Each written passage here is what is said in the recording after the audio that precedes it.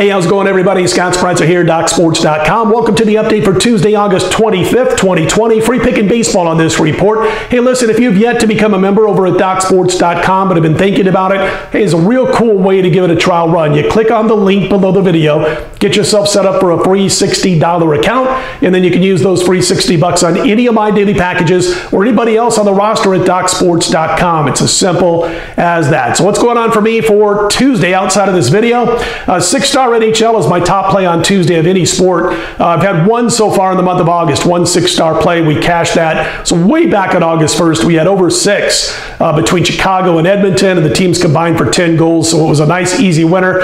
Tuesday's six-star play in the NHL is a side. So we'll look to go to 2-0 with our six-star NHL plays for the month of August. You can grab that over on my Handicappers homepage at DocSports.com. I've also got NBA. I've got no soccer on Tuesday. I was looking at the card. We swept the weekend, and then yesterday I had Columbus plus $1.80 over NYCFC, and we didn't score Columbus, so it was a 1-0 final in favor of NYCFC, and we lost that one, but that ended the weekend sweep going into Monday, but a plus $1.80, fell short on that one. You know how well we've done in soccer ever since we started jumping into it back in April, but not that day, not Monday. Everything else for Tuesday, mentioned NBA, mentioned WNBA, or if I haven't, they were off on Monday, the league. They tend to do that. And we're back in action on Tuesday. We have a four-star WNBA play. We're 11-1 with our last 12. And going back to last year, 62-36, which is 63% against the spread in the WNBA. So you can grab that also. NBA, Major League Baseball five-star runs line play. First one that we've had of five-star status so far this season. But again, the star is the six-star play in the NHL. As we look to go to 2-0 with these plays in the month of August. All available on my homepage, Handicappers homepage at DocSports.com. All right, just one free pick video today. It's in baseball. We went 2-0 last time with our free picks. One in baseball, one in the NBA.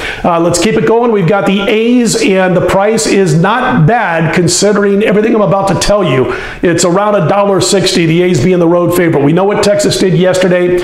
They snapped that 8-game losing streak against Oakland, a low-scoring game.